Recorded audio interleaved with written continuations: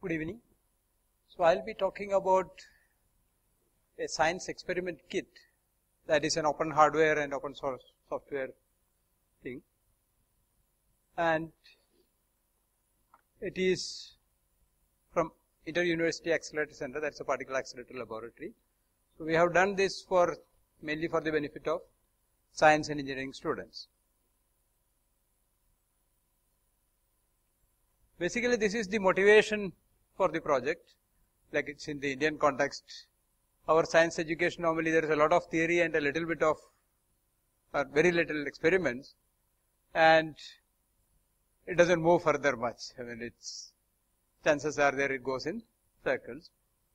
And it also reflects ultimately when, even in the computer field, if you see more people are comfortable with the desktop rather than a embedded system or a microcontroller, because there you have to do something or maybe use a soldering in or something like that.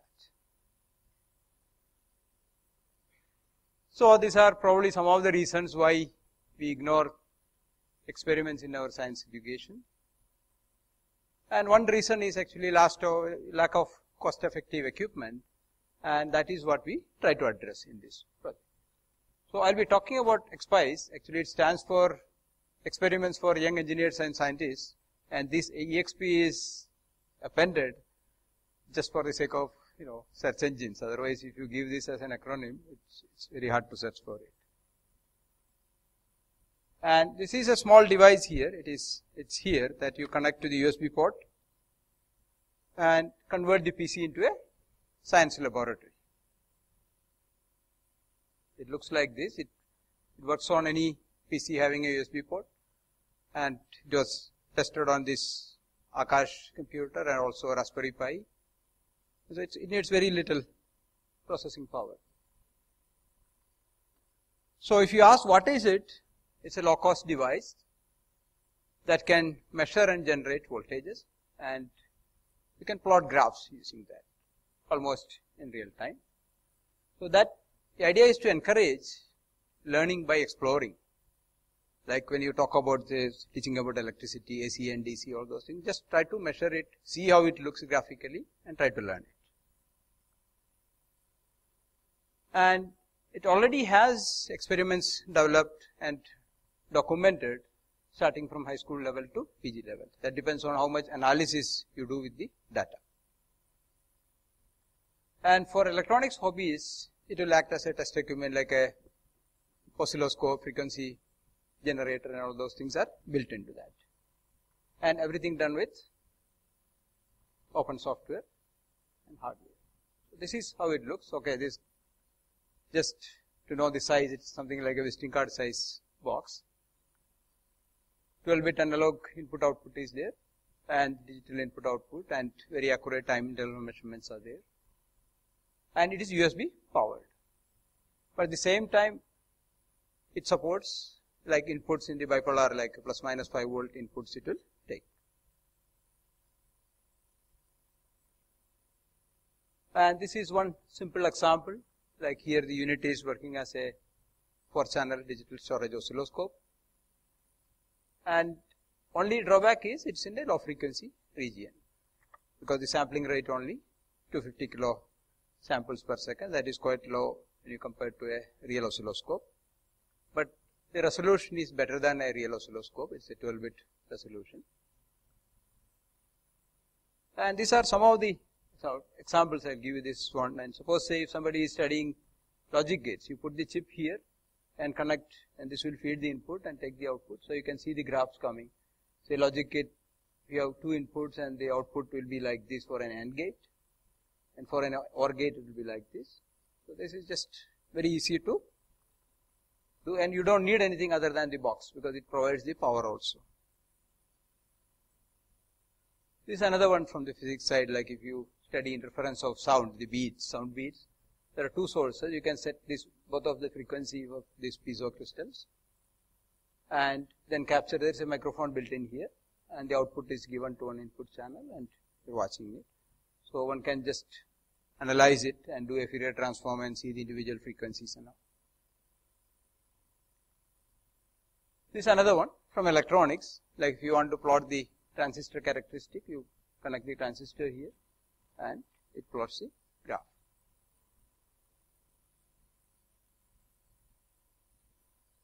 Cool. I just trying to put some different ones in from different area. This is something totally different, not from electronics or electrical circuit. Here, what you have is there is a small metal ball is hanging here by using an electromagnet, and under software control you can just release this. It will drop down and hit here, and that will induce a signal on this loudspeaker.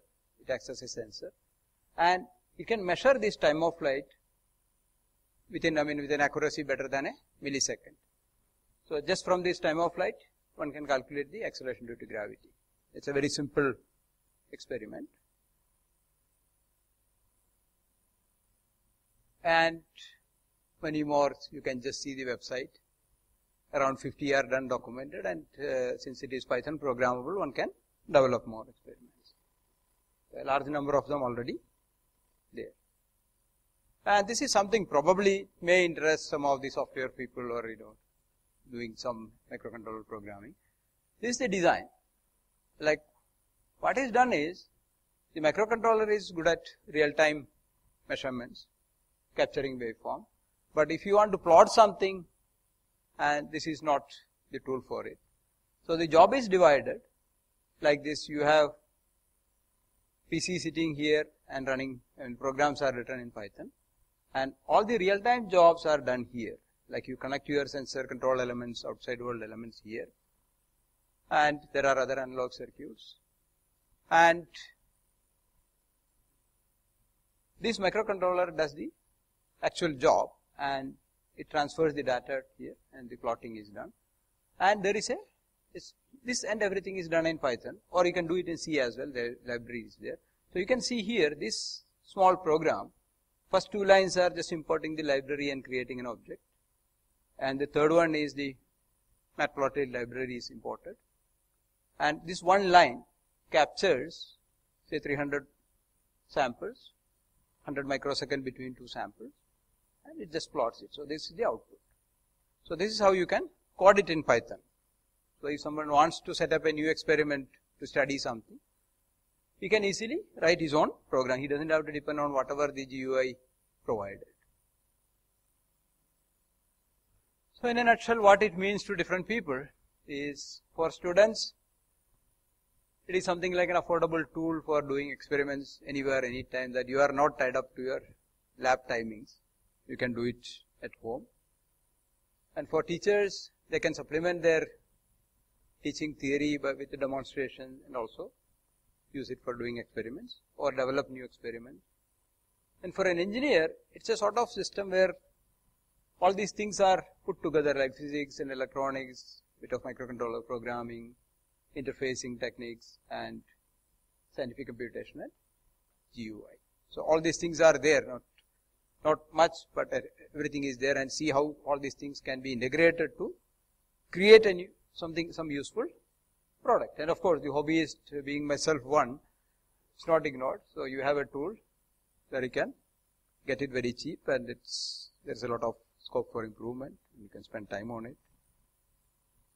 And this is a bit of the history of this project. We started somewhere in 2005. It's called the Phoenix project. That was physics with homemade equipment and innovative experiments. And that time, the parallel port was there, so we had a big box, and it was controlled by a Linux device driver, and code was written in C. Then after a while, it became another, say, 6 inch by 5 inch small box with a microcontroller inside.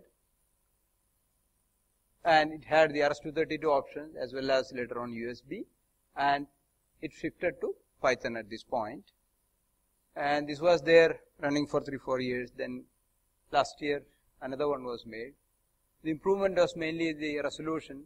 We put 12-bit ADCs, DACs and everything, and it's totally USB powered. There is no separate power supply required.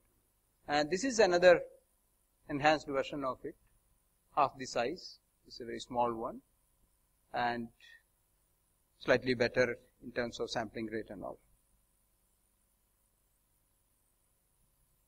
And this was just, again, how it evolved. We started it, but there are many people who contributed to that. And this is one person, Pramod. He came up with the idea of changing from C to Python. and that helped the project a lot, and we are now doing mostly in Python. This was some article he wrote long back, just writing these 5 lines and doing that time of flight experiment. That is the first Python program written for this piece of equipment, that old big box. And see, making this box cheaper, the box is already very low cost. It is available for less than 2,000 rupees. People are selling it. And then we wanted a computer also, something cheaper, because the option is a netbook that itself costs here something like 12,000-13,000. So we are exploring other options, and Raspberry Pi was one option, and tested, and with after some initial problems, now it works perfectly fine with Raspberry Pi. It was reported on their site also. And then recently, here it's outside that we have given the demo. It now is working with the Akash 2. So once this combination will cost only something like 3,000 rupees to have a standalone lab, including the cost of the computer. So that will be probably the way to go for schools and all.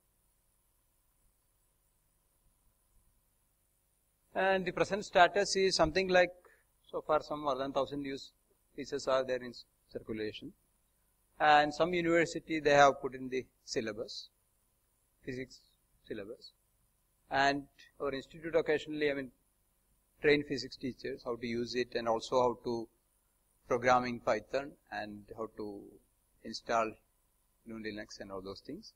That occasionally we conduct training programs. And this is another person who contributes. He is school teacher and a Debian developer from France. And he also once acquired a lot of earlier version of this box and used in his school, and now several people are using it. In Europe, this earlier version of expEYES, around 100 pieces were sold, last year, and hackable devices were selling it there. And this is something like, this is just a sort of aim. We don't know how it will work out. Like if you see a digital multimeter in the market, you can get it here for something like less than 100 rupees. And if you see the amount of material, it is more or less same, but this costs at the moment $30, mainly because this is made only in hundreds of pieces, not in tens of thousands or in millions. So once, suppose if it takes off very well, it is possible we can probably come down to very low cost. And at the same time, probably we can compare with the other offerings. Like this sort of experiment, what it does, the other devices are mainly from Pasco, Five, and Vernier and all, and they start something like for $500 and not flexible enough because they are closed systems. You don't get the source code, or you cannot modify the things. So that way this is much, much better. And now things about the availability. Software, of course, you can download it. It's all open source. It's kept on the expEYES website. But hardware, what we have done is, institute has decided, okay, we leave it open, including schematic, all the details, and also the permission is given to manufacture it royalty free. So we have a couple of people manufacturing it, and there are several people who are at the moment selling it. And this is from Europe, and this is again in Bangalore only, this one, and that person actually has come up. Here he is around, he is participating in this. And the software at the moment, with the kit, a live CD is given, that is the Ubuntu modified to include all the software. That is the easiest way, just boot from the live CD and start using it. And other options, it's a part of Debian, it's previous version, and maybe within 6 months this also will be part of Ubuntu repository. And of course the Python source files it runs on MS Windows also, since it is just source code. Well, this is how it is packaged, the interface, and a little bit of accessories that mostly all these things are available because of consumer electronics items are very cheap nowadays, and it is packaged in a box like this, like something like this it is packaged, and that is how it is available. And this is the expEYES website. And here you will find all the information. This is the earlier version. This is the present one which I just mentioned. And there is one more website set up by somebody, that is an expEYES blog site. So what I'll do is I'll just probably connect it and start it.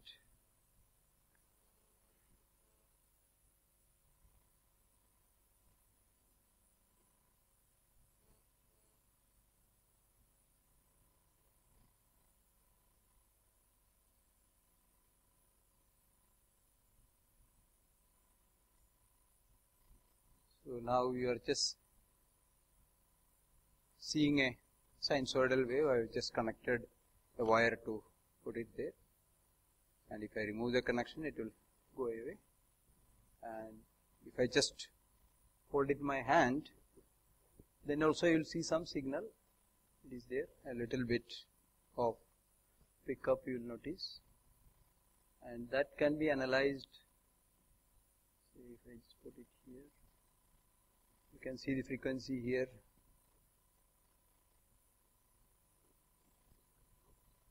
It should show something like 50 Hertz. I don't know how much it is showing, because it's quite noisy. The pickup is quite noisy here.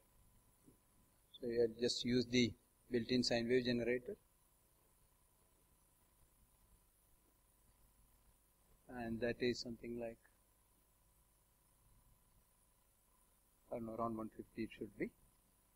And if I want to see, like I'll just give only one example. I have a diode here. That means half of the waveform should be cut with a rectifier diode. So just connect a diode from here to another, the second channel.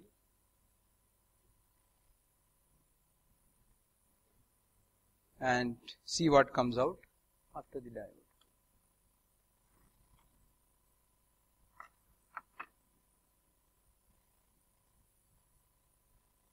Is not there in that.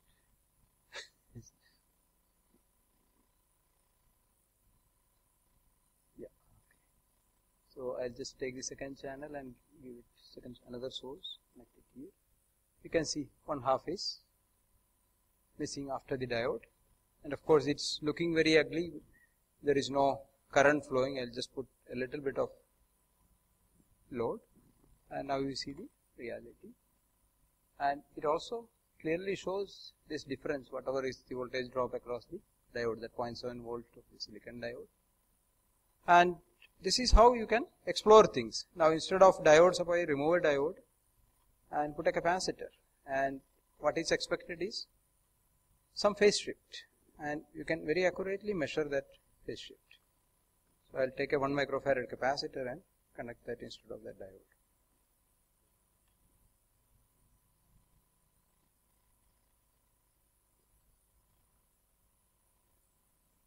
You can see this is our input waveform and this is the output.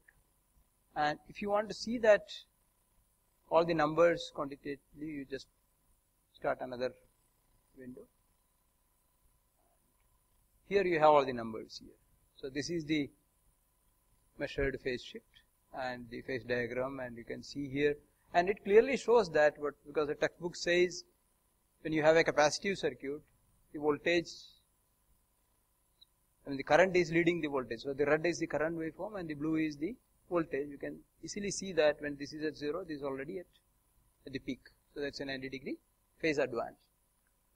So this is what is the intention, because science and engineering students should be able to do things at home if they have a computer, rather than depending on, the science laboratory in the school. And only thing we have done is just try to make something which is cost effective to do the job. Thank you. If there are any questions, and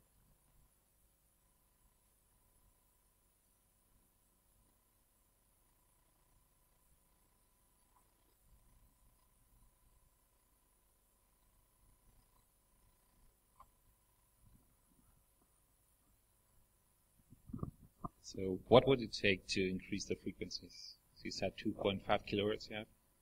Pardon me, sampling frequency? Yeah. That is 250 kilohertz only, 250 kilohertz. Oh. Because it is a big... Yeah. So what would it take to increase this?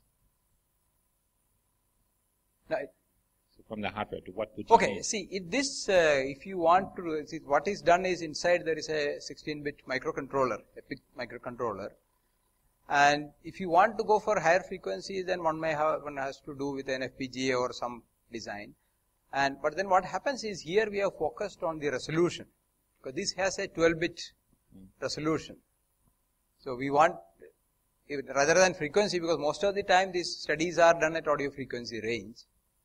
And if you try to increase the frequency, obviously we'll lose the resolution. Because even the commercial oscilloscope which claim all these giga samples per second, they are all 8-bit or less. But this is 12-bit. So that we'll lose. And the cost also now, if you look at this, the component cost may be less than $10 inside the box. Yeah, no, I was just hoping that perhaps the next generation of the chips can do more, can actually get the higher frequency. Possible.